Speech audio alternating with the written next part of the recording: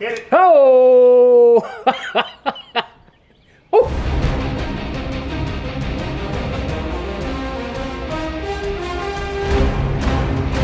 Hey everyone, Jerry Miculek here. I've got a really fun video, a lot of Smith & Wesson history right here, guys, so stick around. I think you're going to enjoy this presentation.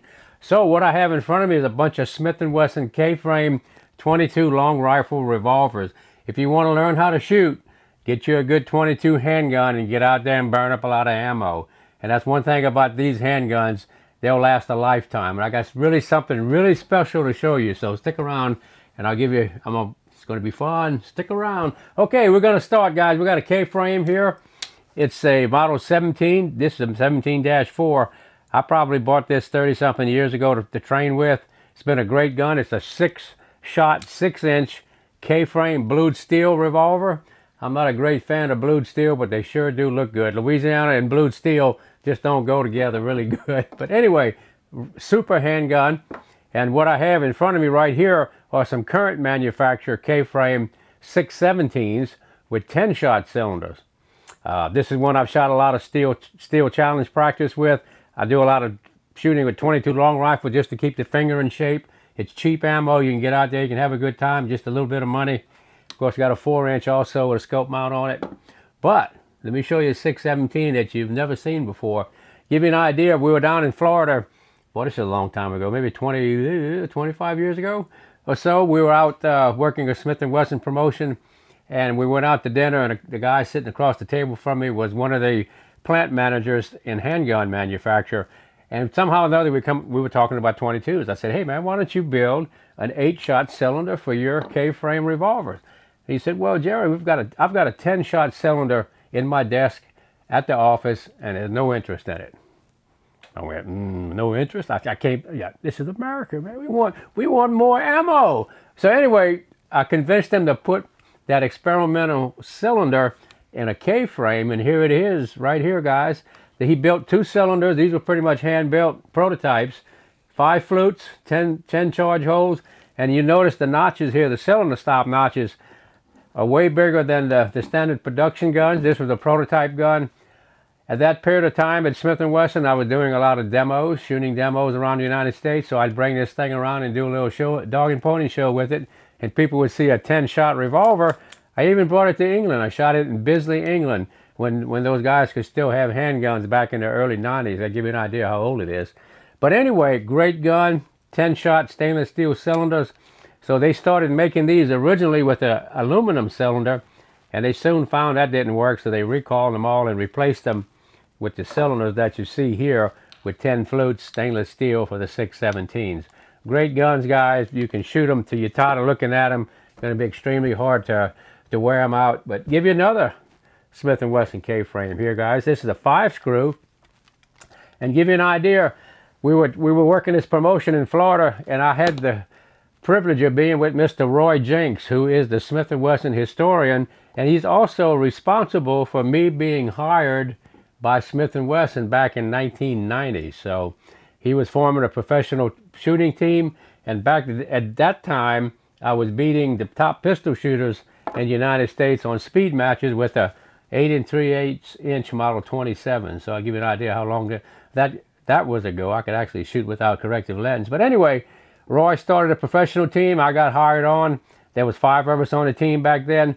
But what was interesting about this 22 revolver, I think I've been in a pawn shop 3 times in my life, and once was with Roy Jenks. For some reason, we were in Florida, and we passed the pawn shop, and we pulled in, walked through the door, and right on the right side of the case, first case I see is this 22 revolver laying in there. Of course, Roy Jenks, who is the Smith & Wesson historian, he's also the president back then of the Smith & Wesson Collectors Association. So I said, Roy, what do you think about that revolver? So we took it out of the case, and he looked at the serial number. Of course, Roy knows serial numbers like birthdays. He said, well, this was made in 19 blah, blah, blah. And he said that, yeah, what I was concerned about, the finish of the gun didn't look correct.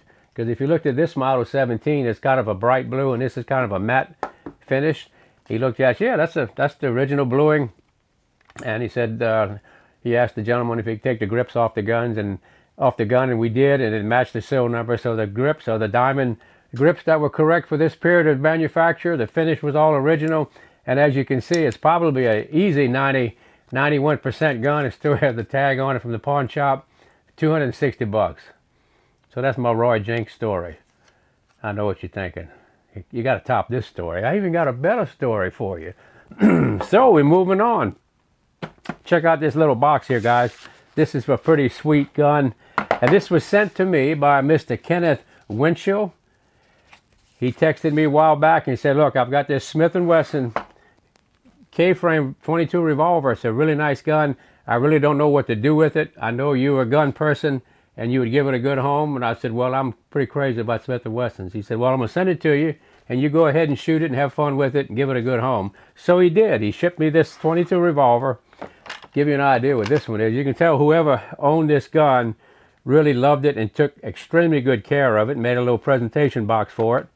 But it's a 5-screw K22. It's the K22 Outdoorsman. This was manufactured in 1935.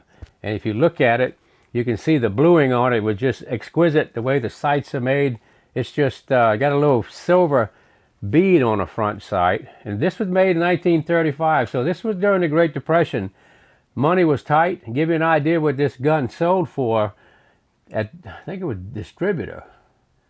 Yeah, the distributor price on this gun was $24.41, guys. That's to give you an idea how much your dollar has shrunk since 1935. So whoever ordered this gun back then wanted the best there was, and he did.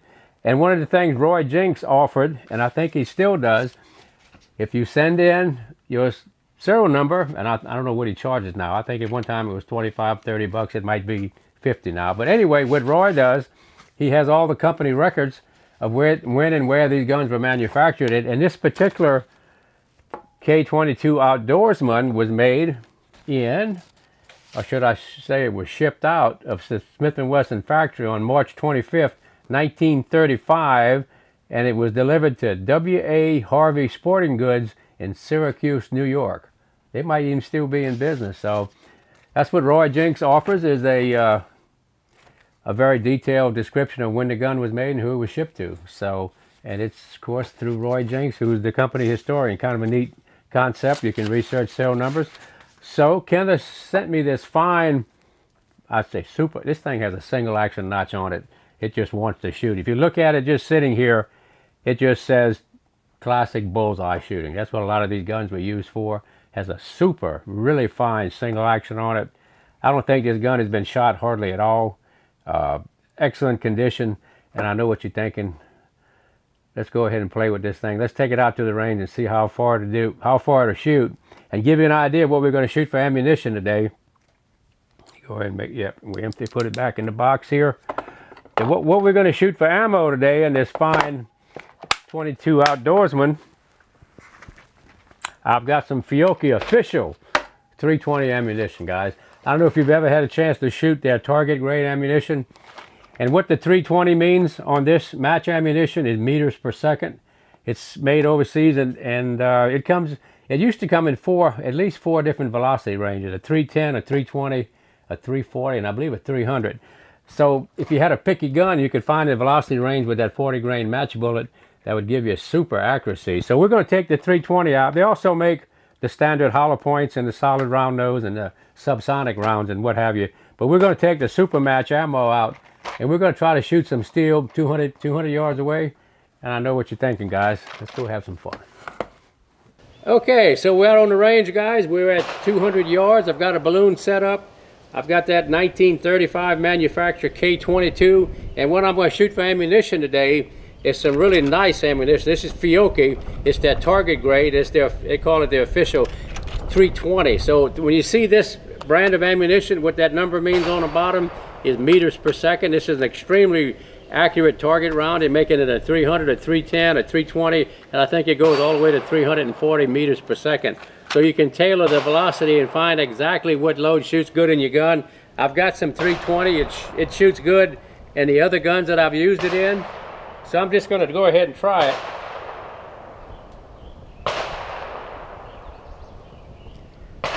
All right. I haven't shot this gun yet, but from what I know of it, it was a target revolver. So I would suspect it's sighted in at 50 with a 22 standard velocity, which is really close to this. So I'm going to take an educated guess and hold about 5 feet over that piece of steel, and we'll see if we can get that balloon to ring here. So I'm gonna have to shoot it with both eyes open, because if I close my left eye, I can't see the target. So here we go. Let's see what happens. Let's give it about, look like 5 feet. Oh, I saw it hit low. All right, we have to go a little bit more than that. Let's give it about right there.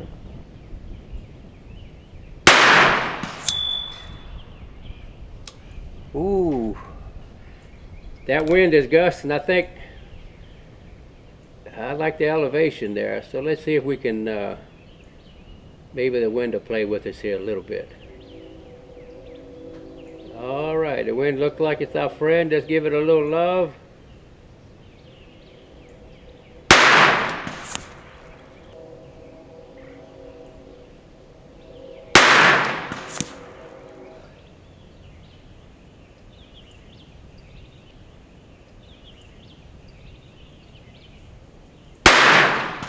Hit it. Oh!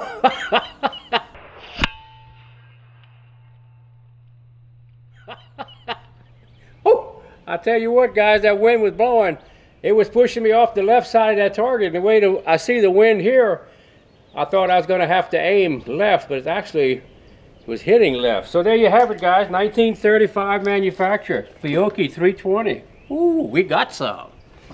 Hey, that was 1935, guys. This thing shot, the single action on this revolver is absolutely superb. So what I was trying to figure for 200 yard zero, and I was wrong, because this actually 200 yard is that target frame there, and the silhouette bank was at 200 meters. So this is actually like 240 yards. So my guess of about 5 feet was off. I had to do about 7 feet, and on the third shot we connected, and the Miculek did his thing, and what can I say? Better to be lucky than good. Get some.